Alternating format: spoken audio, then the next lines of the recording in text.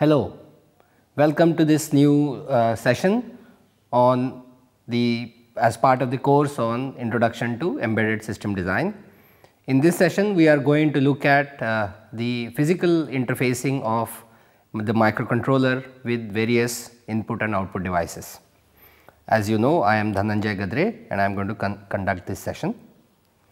Now, if we go back to the session where we had discussed the 6 block model, one of the important blocks was the input block, and input block consists of input devices through which a user would interact with the embedded system. Similarly, the embedded system would know about the environment through various sensors. In this part of the session, we are going to talk about various ways in which a user can interact, user can provide input to the microcontroller and therefore to the embedded system. So, what kind of input devices we have? Well, we can use a push button, this one. We also have toggle switches, switches which have 2 states on and off. Push buttons also have 2 states, except you have to keep that switch pressed to change the state of the switch, whereas in a toggle switch you can leave it in that position and it will remain either open or close. Similarly, we have varieties of toggle switches like single pole, single throw, single pole, double throw, double pole, double throw, and we could generalize this to mean multiple pole, multiple throw. Just to illustrate this idea, what is the meaning of so when I use the word single pole, single throw, that means this is a single pole, single throw. If I say single pole double throw, this is SPST, single pole, single throw. A single pole double throw would be this, and there would be 2 switches which will operate in parallel, and to indicate that they are mechanically coupled, I would draw this dashed line, and this would be single pole double throw, and I could then extend it to double pole double throw. Now, I would have 2 poles,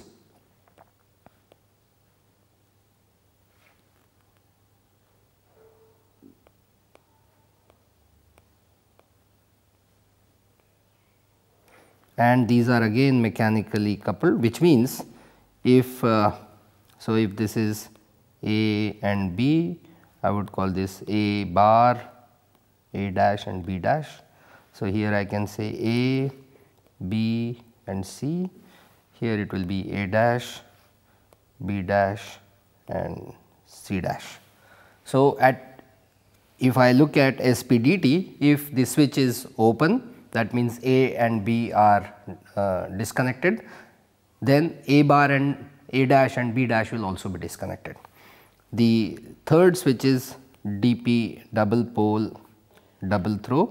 In this, if A is connected to B in one pole, then on the second pole A bar will be connected to B bar. If I move the switch, if I toggle the switch and A is connected to C, it will be disconnected from B. At that time A dash will be connected to C dash, disconnecting itself from B dash. So, we have all these kinds of mechanical switches. Let us go back. Similarly, we have a dip switch. I will momentarily show you what is a dip switch. We have some pictures. We may interact, humans may interact with the embedded systems through capacitive and resistive touch, through a joystick, which is nothing but a combination of switches, so that it gives you up, down, left, right and maybe center position which you can engage. There are rotary encoders, you may have seen especially in your oscilloscopes. There are rotary encoders with which you select the voltage setting or the time setting. Now, did you realize that they seem to, you can move them in any direction and there does not seem to be any start or end. Similarly, in audio systems, there is a dial for changing the volume or selecting a song. They do not seem to have any start or end. So, these are examples of rotary encoders. and usually these are the cheaper ones are what are called as incremental rotary encoders, although there is also an absolute variety of rotary encoders and they are quite expensive. And then apart from these human inputs, environmental inputs such as for sound, light, temperature, all the entire list that we have seen, we will consider them later. For now, let us see what are these switches that we are talking of. So, here is a list of a picture of some switches. This is a dip switch. Why is it called a dip switch? Because this can be, let me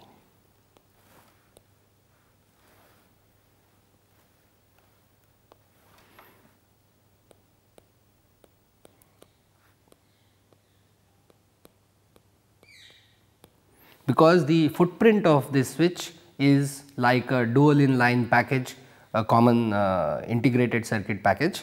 You can insert this into a breadboard or into your circuit, solder it, and then these switches are so tiny that here in this case there are 8 switches. You can turn them on and off using a tip of a ballpoint pen, because they may be too tiny for you to engage and operate with your fingers. Then here in the second case is the a toggle switch. This is a toggle switch.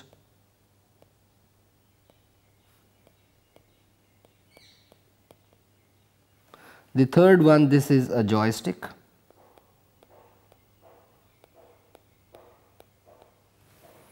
The fourth example here, this is a rotary switch.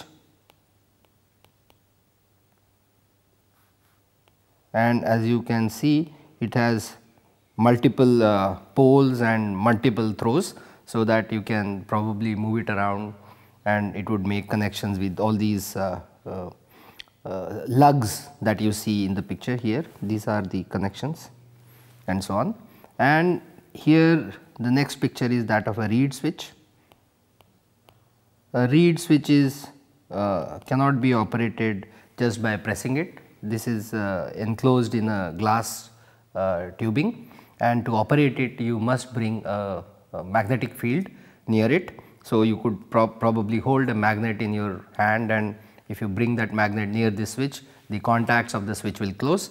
If you remove the magnet, the contact of the switch will be opened. And in the end, here we have a normal push button, the most common input device that you would be using and connecting to your embedded system. Now, let us see how do we connect these various switches to our microcontroller. We have to realize that none of these switches provide any voltage. These are passive devices, which means they do not have a concept of high or low voltage. They have a concept of the state of the switch. The switch would be either open or it would be closed, and it would require some external circuit connecting it to some voltage sources or maybe to ground to convert the open and closed state of the switch into logic 1 and logic 0. Let us see how to do that. Here is a picture of I have actually shown 2 ways to connect a push button. Both these switches, switch 1 and switch 2, are push button. Nor the normal state of the, I would draw the switch like this. Now, if the switch is pressed, it would short the contacts, let us say A and B, and if the switch is open, the A and B connections would be open. And so, if we connect it, we can transform, we can translate the 2 states of the switch, open and close, into whatever configuration we want. So, on the left side, on the right side, you see for switch 1, we have chosen that if the switch state is on, meaning if the switch is pressed, it would, I want to get an output of logic 0. When the switch is off, meaning I have not pressed the switch, I should get a logic 1. To translate to these 2 states of the switch, we have connected an external resistor, this R1, and the junction of the resistor and the upper terminal of the switch is connected to input pin, in this case a microcontroller. This could be a MSP 430. We have considered, we have started talking about MSP430 in previous lectures. So, this could be one of the port pins. There is another way to connect the switch, and that is illustrated on the left side of this diagram. Now, we want to vary the output and have a different relationship between the on and off state of the switch to logic 1 and logic 0. And now we want that when the switch is pressed, I want a logic 1, and when the switch is released, that is when the switch is not pressed, I want logic 0. Now, instead of connecting the resistor to the positive supply voltage, as you see here, I have connected it to ground, and the terminal, the junction of the upper pin of the resistor and the lower pin of the switch are connected, and this is connected to a port pin. Now, what will happen when the switch is not pressed, the port pin will see a logic 0, that is what we wanted. When the switch is not pressed, when the switch is off, we want logic 0. When the switch is pressed, it connects the input pin to the VCC and you get logic 1. If you consider both these options on the right side, when the switch is not pressed, the resistor R1 pulls up the input voltage to VCC, and so you get 1. That is, when the switch is off, you get logic 1 here. When the switch is off, you get logic 1. When I press the switch, that input terminal, input pin is now connected to ground, and so you get this state. So, it would depend on you whether you want to connect the switch in the pull down using the pull down resistor configuration or pull up resistor configuration. In many microcontrollers, they have a facility to where the resistor, whether it is a pull up resistor or pull down resistor, this is available on the port pin, and we can engage whichever resistor we want. Do we want a pull up resistor or pull down resistor, so that you do not have to connect external resistors like we have connected here, although you may still connect external resistor just to be on the safe side. What is the value? What are these values of these resistors? It is very important. You can't just arbitrarily connect any value. So, here in this diagram, I am going to illustrate how to calculate the value of R1 or R2, in this case pull up or pull down resistors, and both these values of resistors may not be same.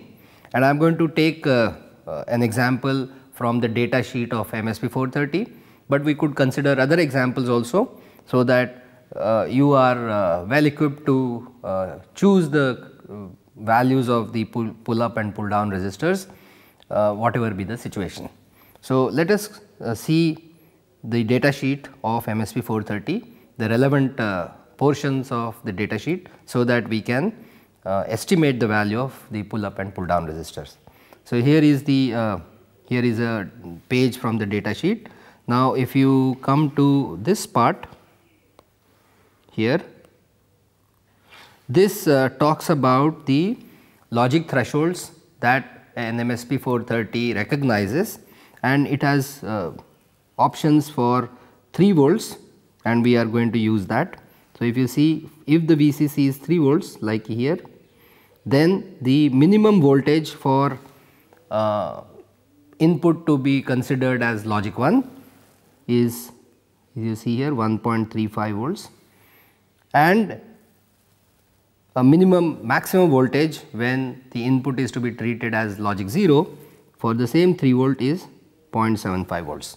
So, we are going to utilize these numbers in our calculation. Similarly, when the input pin does not have a pull up or pull down resistor, because we are considering here how to estimate the value, we are going to program the MSP430 so that neither the pull up resistor or the pull down resistor is engaged, but still that input pin will have a current which will flow out of the pin if the pin is grounded, and if the pin is connected to VCC, it will have a current going in, and for that you see here the leakage current of a port pin is listed to be 50 nanoamperes. So, we have now, let us go back here, let me add a sheet. So, we have VIH,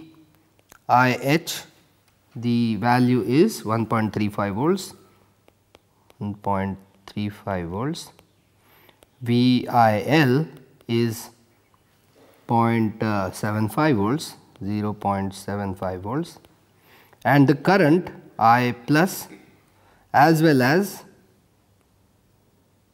I minus, that is the current that goes into the pin or comes out of the pin, is listed to be 50 nanoampere.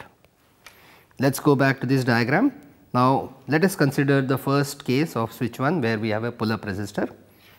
Now, here is my microcontroller. I have connected a pull up resistor and here I have connected my switch and the switch is grounded. I will connect it to VCC. Since we considered a VCC of 3 volts, let me write here that VCC is 3 volt.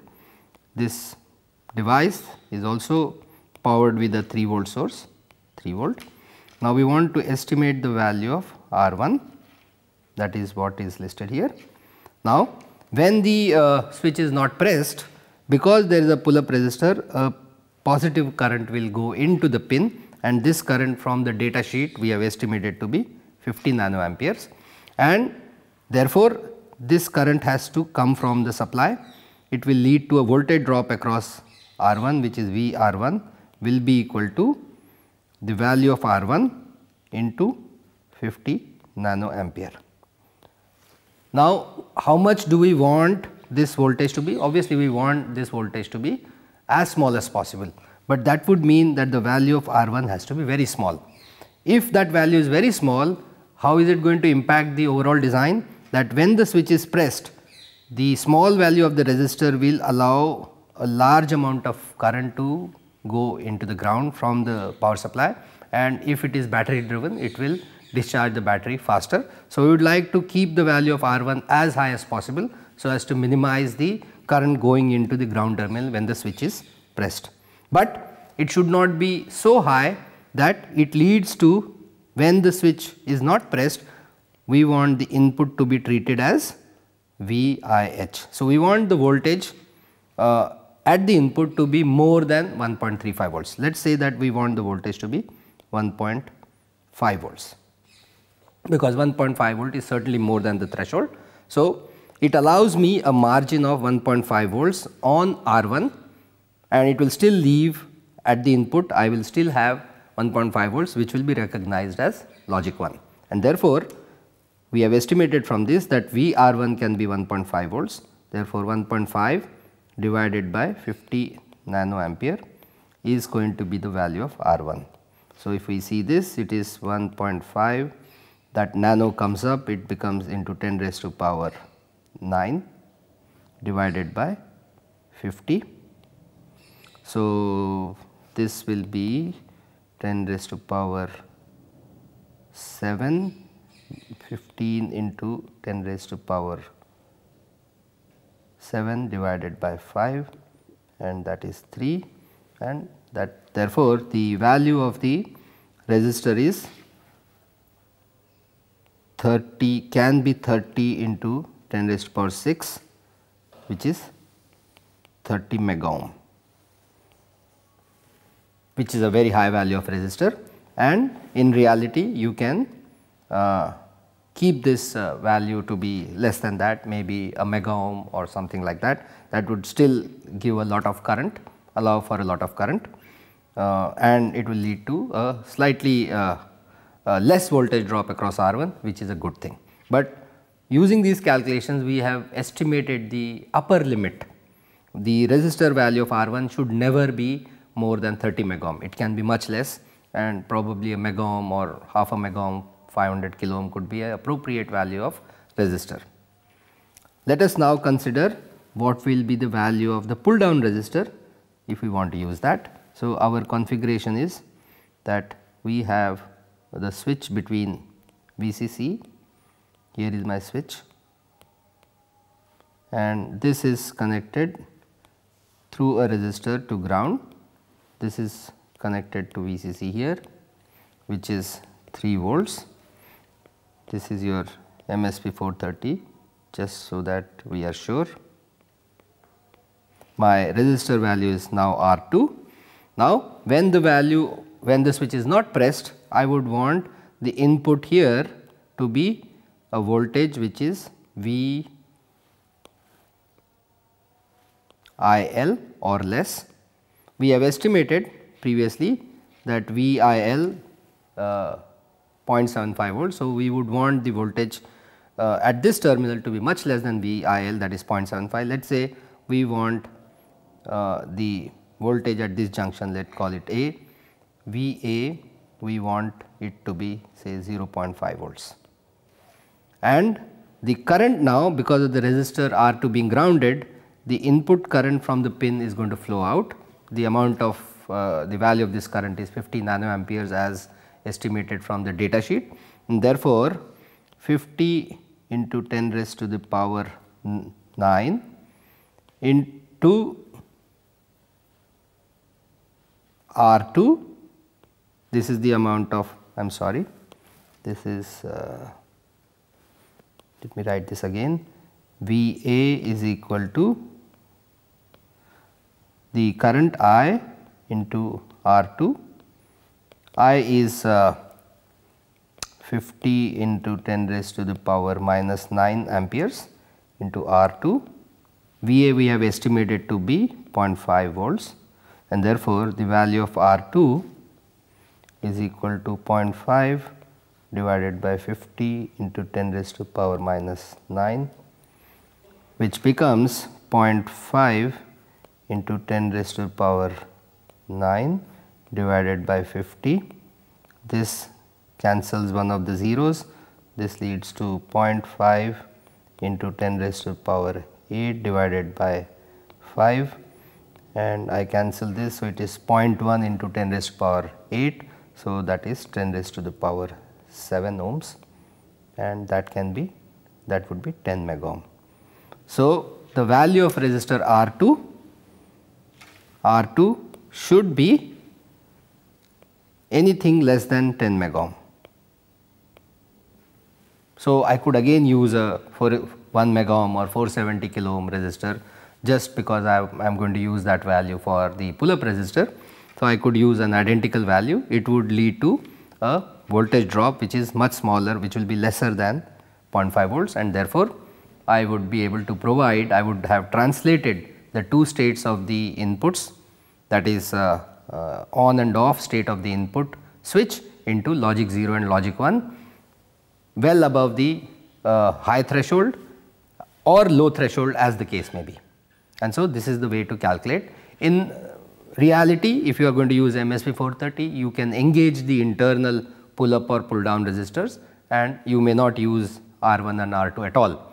But as an electrical engineer, somebody who is designing embedded systems, one should know how to calculate the values of pull up and pull down resistors, and this exercise I hope you have learned that.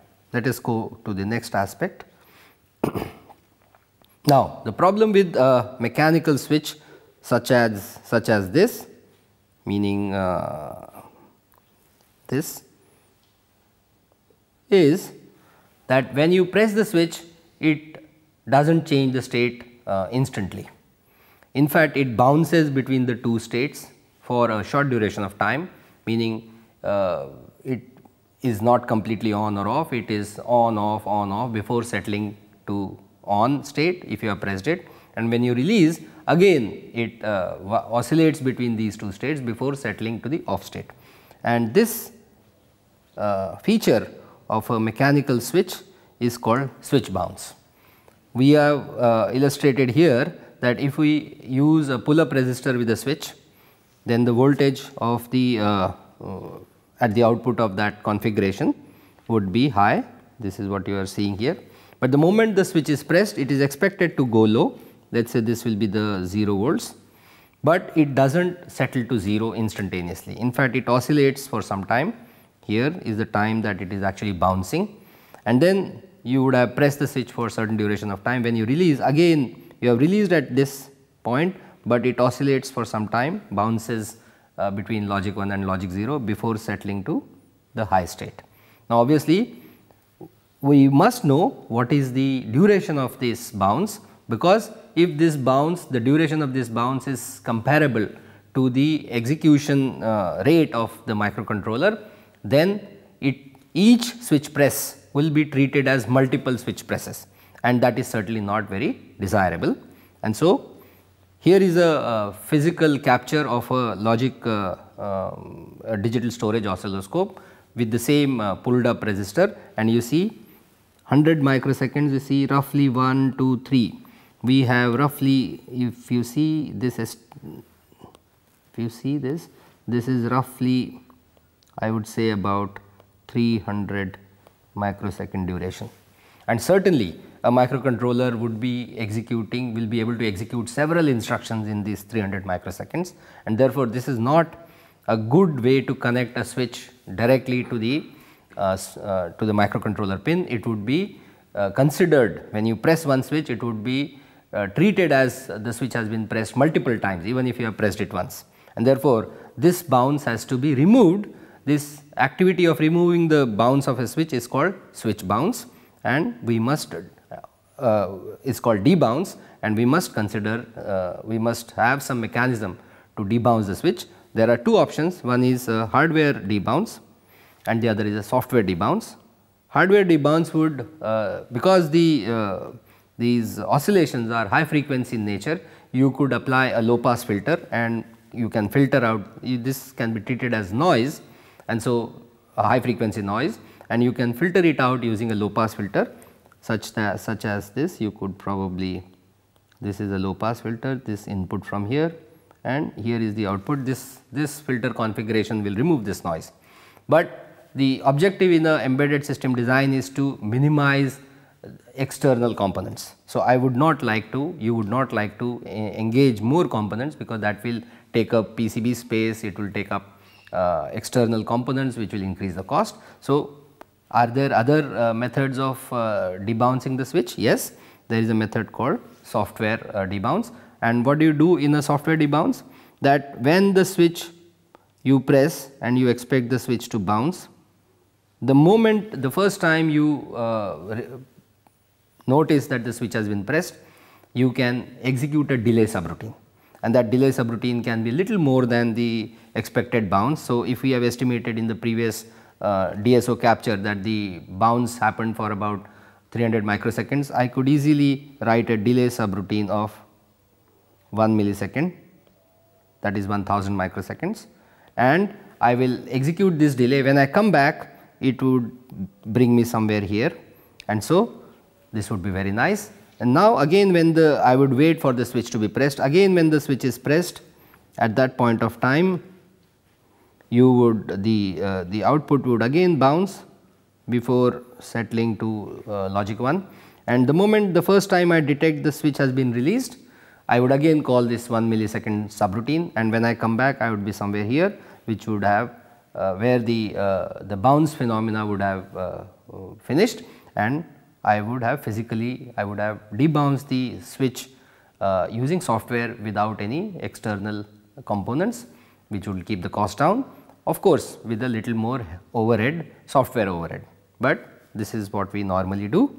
And let us see now, once you have connected the switch, single switch, if you have if your system requires a few switches, you can engage few pins, but if your requirement is of large number of switches, say 10 or 20 switches, it may not be feasible to have spare 20 pins to connect 20 switches. What do you do in that case? Well, we use a switch matrix, and in the next session we are going to look at how to connect a matrix of switches to a microcontroller so as to minimize the number of pins and yet be able to read every single pin, every single switch.